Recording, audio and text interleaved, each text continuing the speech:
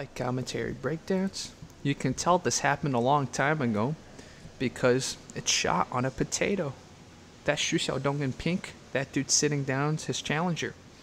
And you can also tell once we see Xiaodong on camera that this is much older because Xiaodong is much leaner and he's got more hair. But shout out to the person in white who's filming. You can see him in the mirror.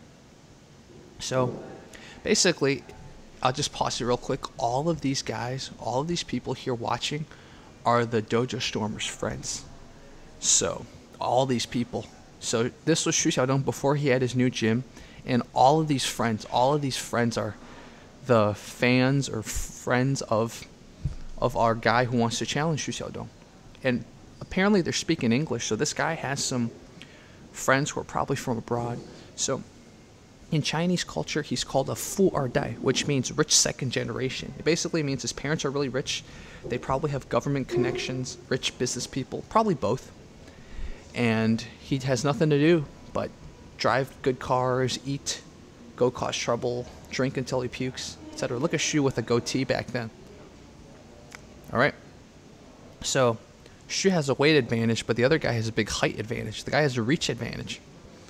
So they're basically talking about rules, and they're saying, okay, you can do elbows. Now what about the groin? So talking about knee. So I think Xiaodong's saying be a little gentle with the knees. So that guy's throwing he's going a little hard, I think. What do you guys think? Is he going hard?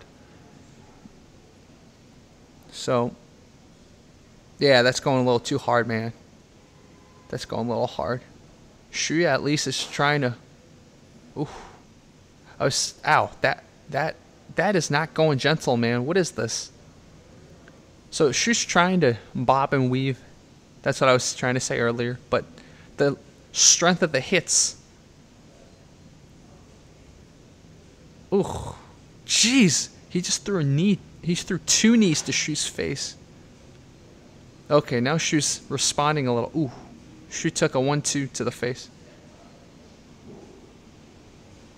Dude, Shu's nose is bleeding. Okay, you just angered Shu, man. Shu was trying to catch the knee. Uh-oh, ouch, ouch, ouch, ouch, ouch.